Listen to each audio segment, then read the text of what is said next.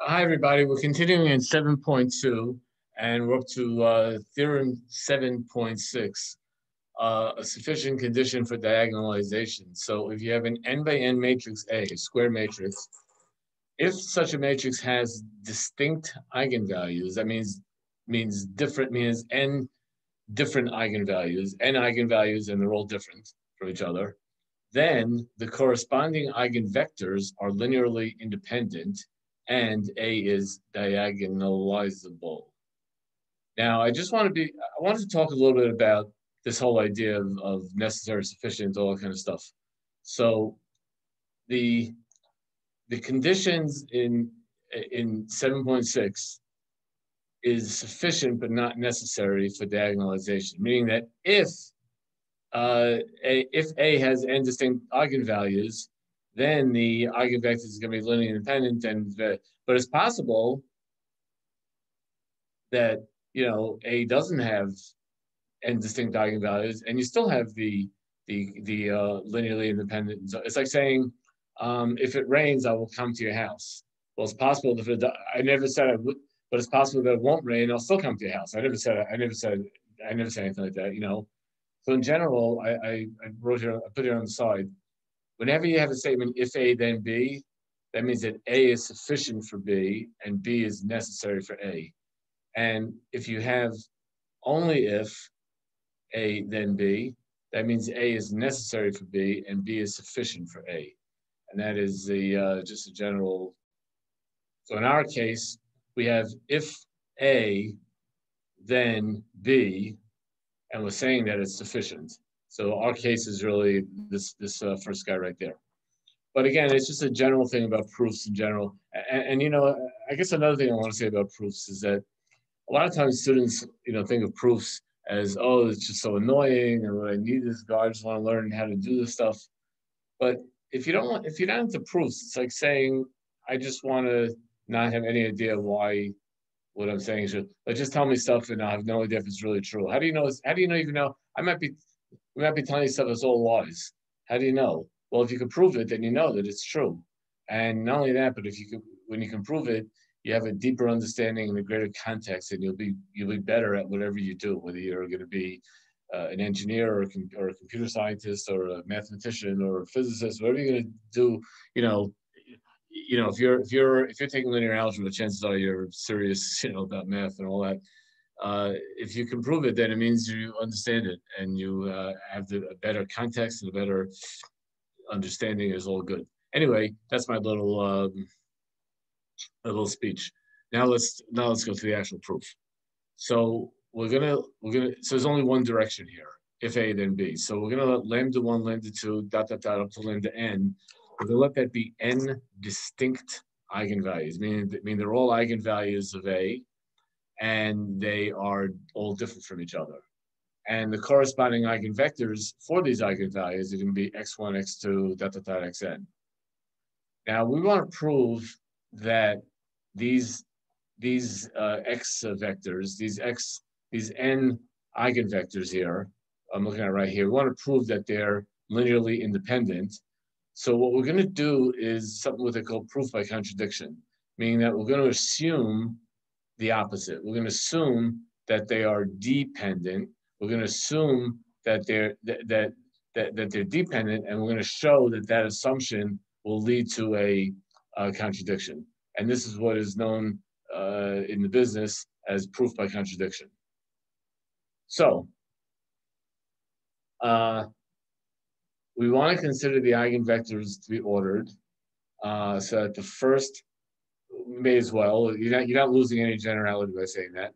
So you want to order them in a way where the first m eigenvectors are independent, but when you get to the m plus first, they're dependent. So once you add in that, so like the first five, are independent, but once you add the sixth one, then it becomes dependent. And of course, m is less than n. So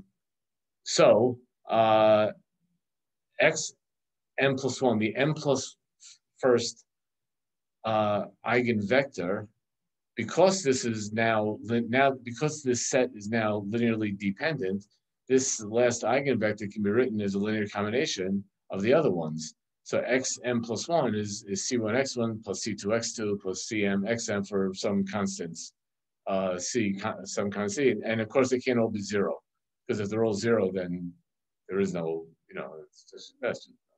Anyway, multiplication of both sides. So we're going to do here, we're going to do a very cool slick thing here.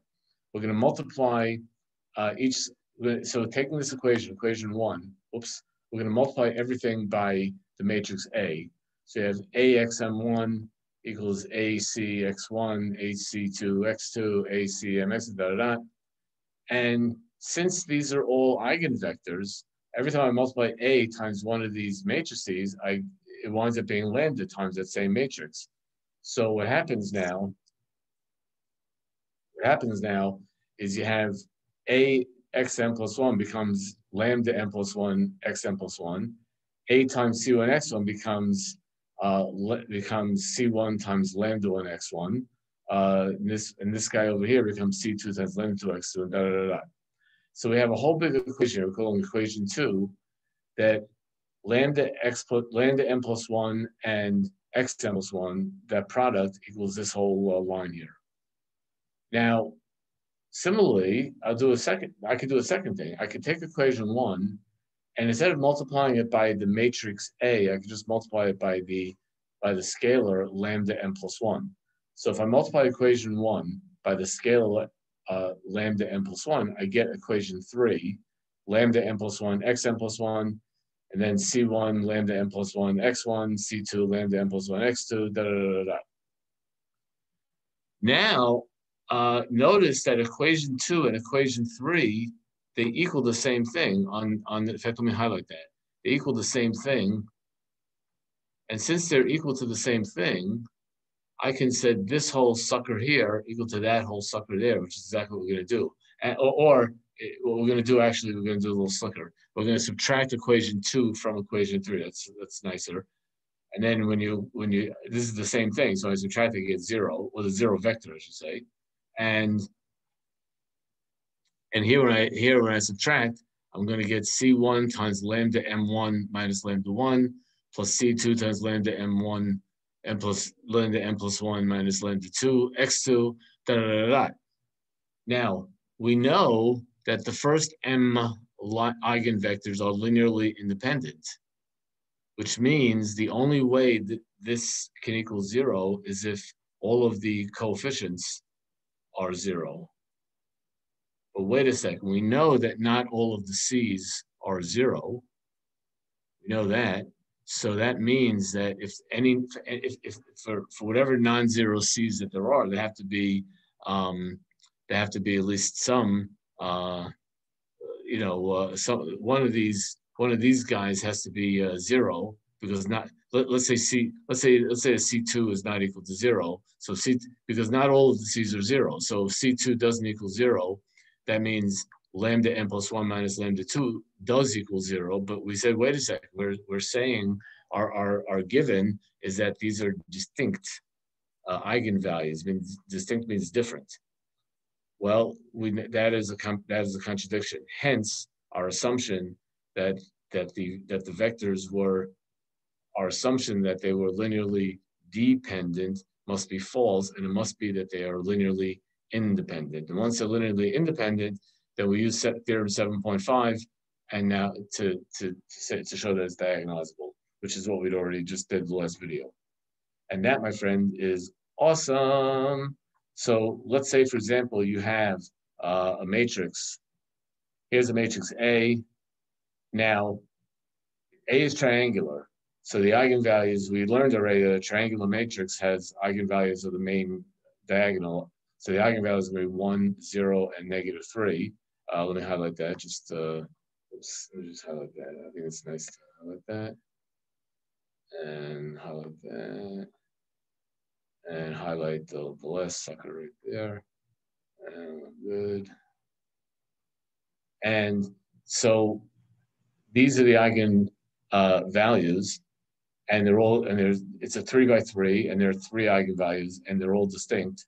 So therefore, by the theorem we just proved, A is diagonalizable. Now, how do you diagonalize A? Well, they have to use the process for diagonalization that we learned already. But this is telling us that we will succeed if we try. Last thing I want to just say, this I want to do very briefly. I don't want to really dwell on this, but you can diagonalization and linear transformation. So we've been discussing diagonalization in terms of matrices. We could also discuss it in terms of linear transformations, and that makes sense because the linear transformation really winds up being a matrix, times the vector and so forth, and that's it. I'm not going to really dwell on this, and I'm not going to test you on any of this, but it is really interesting that it all kind of relates. Let's just go very quickly through it. Okay, so for linear transformation T from V to V, does there exist a basis B for V such that the matrix for T relative to B is diagonal? And the answer is yes, provided the standard matrix for T is diagonalizable. So let's find the basis here. So T is a linear transformation from R2 to R3, and T of x1, x2, x3 is x1 minus x2 minus x3, comma, x1 plus 3x2 plus x3, comma, negative 3x1 plus x2 minus x3. And if possible, we want to find a basis for B, a basis B for R3, such that the matrix for T relative to B is diagonal. And this is putting a lot of stuff that we learned all together in one beautiful package. So let's take a look at this. Here we go. So the standard matrix for T is 1, 1, negative 3, negative. Now, where do we get these? Where do we get these numbers? So we get these numbers. If you notice, we're basically taking the coefficients 1, negative 1, negative 1, and that's our top row. Then we take the coefficients here 1, 3, 1. That's our middle row. Then we take the coefficients of this last guy, negative 3, 1, negative 1. That's what we learned already.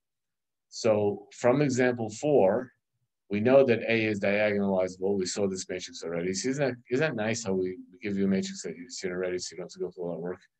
So the three linearly independent eigenvectors found in example 4 can be used to find the basis B. And so B is negative 1, 0, 1, 1, negative 1, 4, negative 1, 1, 1. And therefore, the matrix for T relative to this basis is going to be D is equal to 2, 0, 0, 0, negative 2, 0, and 0, 0, 3. And let me just show you example 4. We just to look at that again to reinforce ourselves.